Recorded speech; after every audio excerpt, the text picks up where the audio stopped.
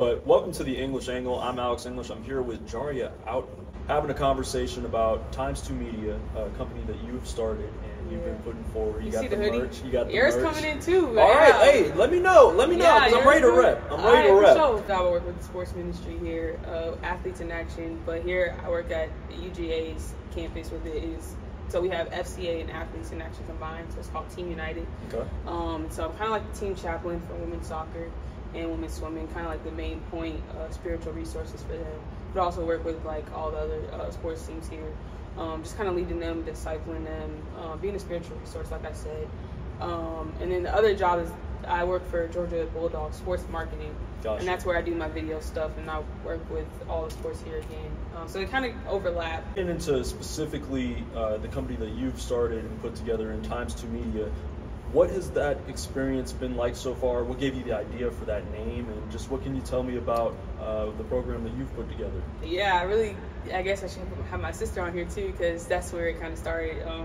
As you know, it's TimesTwoMedia, so there's two of us, me and my sister who created it, and then our favorite number is 2. Okay. And so like that kind of was our identity kind of for growing up. Is like, oh, there goes number 2, and I've worn number 2 all my life. She wore number 2 all her life. So pretty much that's where it kind of came from. And then we started off just doing video and photography. So again, 2 things, and just that number is just the power in 2. Yeah. And so. Yeah, it takes 2 to make a thing go right, as sure. the boomers say.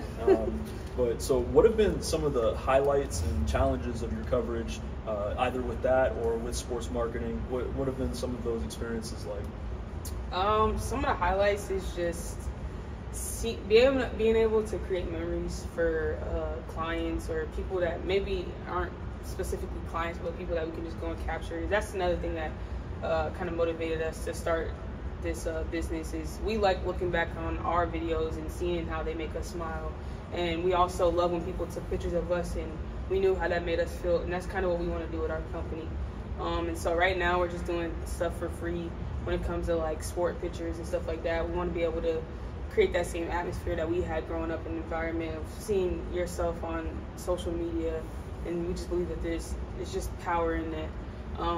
And so I think that's just been a highlight is doing that, and also just seeing the growth and learning for myself, and just learning more together with my sister as well, which I think that's another challenge, is that we really weren't taught anything. I think the job that I have right now with sports marketing has taught me so much. Okay. But like we've been this is ground up.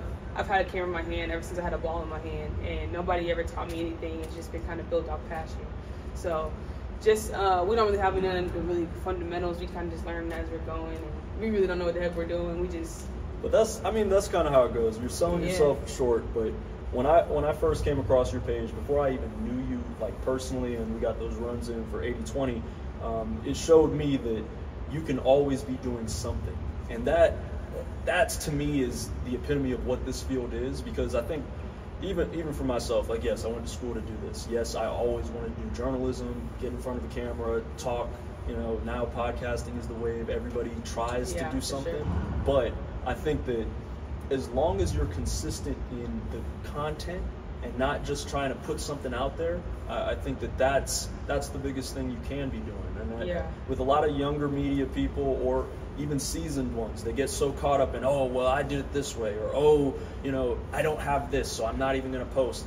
Look, if you've got the time to make for somebody else, and you can give them a snippet of what their life looks like to the outside, and in their highs and lows, that's going to propel them to keep going forward. And I mean that.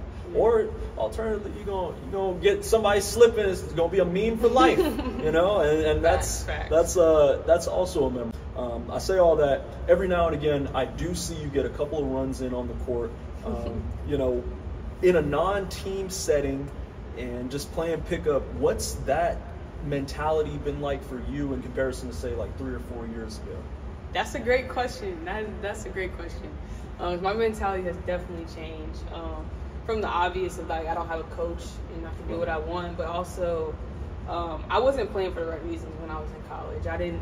I believed in God, but I didn't know Him like I know Him now. Like He's my friend, my father, and knowing that that he's my father and I have the greatest father ever. There's just freedom in that. And so knowing that I'm already, there's like, you know, there's many verses, but it talks about like it's already written, like you're basically already taken care of, having the best father.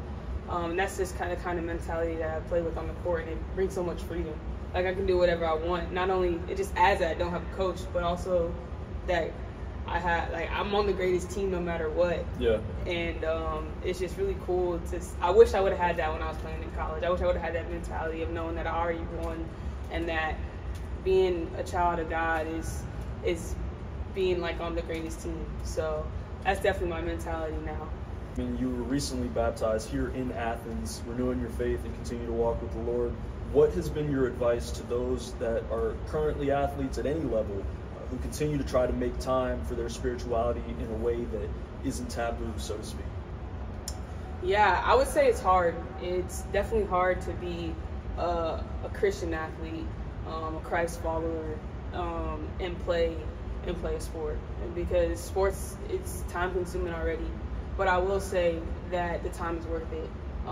And it's something that I'm still trying to work on too. Like I still have a busy schedule, but I know that if I make time for him, there's just going to be things in my life that I'm not even doing, and it's just, there's just goodness coming out of it. And I think the more I allow God to come in, the more he can do. And that's playing a sport or just being a regular person. So my advice to anybody who's a Christ follower and who's an athlete is to make the time for it, because it's worth it. It's hard, but it's going to be the best decision that you ever make. And I think accepting Jesus was the best decision that I ever made in my life. So obviously you haven't been here super long in Athens, Georgia, but can you tell me a little bit about your experience in comparison to Florida and South Carolina, and being here now, still in the sports venue, but not necessarily of the sports venue, if you get what I'm saying? But the palm trees, all of that. No, seriously. I would say just the culture. Definitely Florida. I obviously have my family there. Right. But being away, being in Georgia, being in South Carolina, it's been like a home away from home. Yeah. And it's been cool to be able to be comfortable here. Definitely a lot of different challenges. It's not like the comfortability that I have at home. Yeah.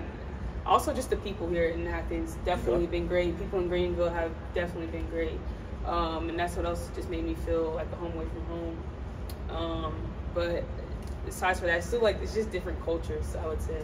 Yeah, I mean, obviously I'm no spring chicken anymore. I was born and raised in Germany. I moved to Athens when I was 18, and I was just around the university setting. And so where I'm at now in my life is like, I explore Georgia. Like there's so many counties I'm trying to get acclimated with.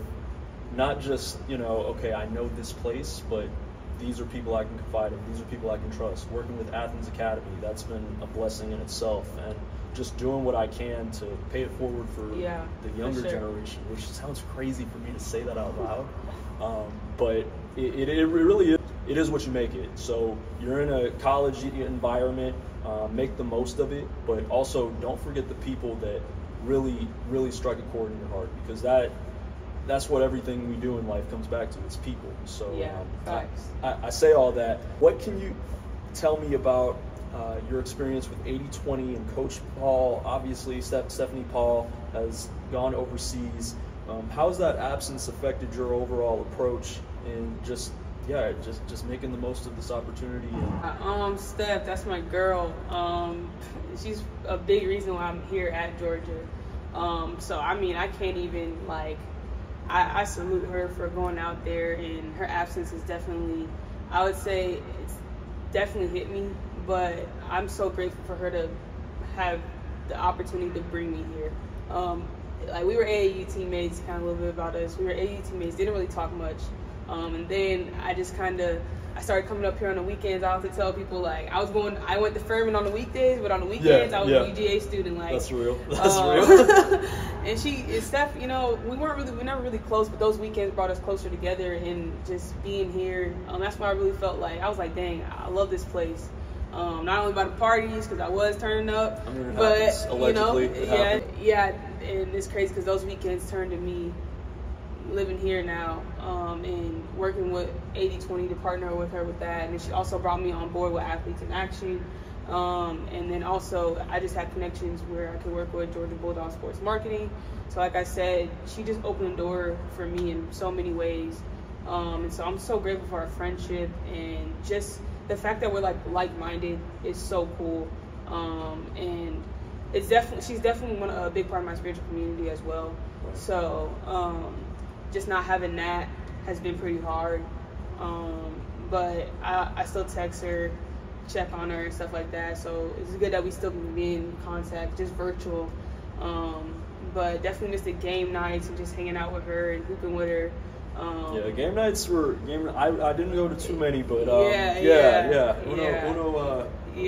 leave it at that. Uno out. Yeah, you had a lot of stacked cards over there, man. Yeah, no, that's all right. We almost broke a glass table, but it is what it is. I've let it go. I'm learning to be a better person, less competitive, more of happy-go-lucky guy, so to speak. For sure. I'm still working with EightyTwenty. I think I'll be training on Mondays. So. Okay. Question is, are you gonna come through still?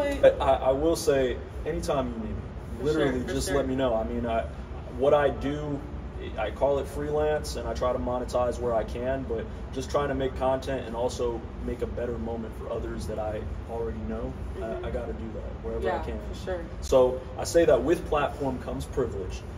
Do you have any future projects or events coming up that you want to make sure to mention? I do have a big project from my class that's a future story, but it's basically produced by TimesTwoMedia because that's me. Right. So that will be on our YouTube channel or on Instagram. It's a feature story on Black women athletes here at UGA.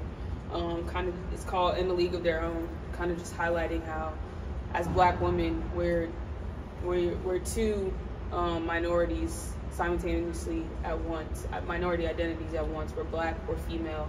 On top of that, we're athletes. So with that comes a lot of challenges, but it also just makes our success a lot more rewarding, and it's just cool to see. So also I do an end of the year video for my family every year. I never really post it. But I think I'm gonna post the one from last year because it low-key went crazy, and I think I'm gonna post the one from this year as well. So end of the year, that'll be out too. Definitely a lot of laughs, a lot of emotions. So I think those are my next couple projects going on, and it just stay locked in TimesTwoMedia. I guess we got content posting up there. Talking about intersectionality and just in sports and for Black women in this country. I obviously don't know what I don't know. Biracial, cis, male, whatever the title is. I'm not great with that. I'm not great with the lingo, but I've always said give voice to the voiceless. And what you do, I've seen a snippet of it. I think you're doing a great job. Before we wrap, I want to make sure. I don't have your jacket, man. Yeah, exactly. I knew you were gonna forget. No, you never told me. Hold on. No. I'm putting you on the spot. You never said though you were gonna. You never said though. Bring your jacket so we can switch. No. You had a busy day. Don't worry about. See what people don't know about me, especially last year. I used to carry so many just knickknacks with me to show I know sports. Now, LeBron James, I'm a LeBron-less Laker. I was not a Heatle. I was never a Heat fan. And I was not a LeBron fan with the Heat. Tomato. But working with you all kind of reinvigorated my passion for the moment that I fell in love with sports, and that was the 2012 Olympics. And I just remember the Redeem team. I wasn't a Kobe fan. I was never a Kobe fan, but my respect for that team and what they did coming together, I can't articulate what that means. Yeah, for sure. And I gave you a jacket to make you really feel to be a part of this UGA campus. But I'm gonna need it when I get back. Now I'm gonna need the jacket when I get back. You reinvigorated my passion for what I do, and yeah, you're up there. I appreciate it. Thanks for having me on, man. This is cool. This is real fun. Yeah. I'm always the one interviewing, so. And it does help a lot just to like hear it from a different perspective. So I say all that. Thank you so much. And as always, don't do anything I wouldn't do. Make good choices. It's a little gray area, but I know you're gonna do the right thing. Great, you got on all gray. No, So is that what y'all think my humor is? No, you think that's the jokes I make on my channel? Look. My jokes are funny, family friendly for the most part. Maybe a little bit of jokes about my love life, self-deprecation, but boy, oh boy, we've got top tier quality.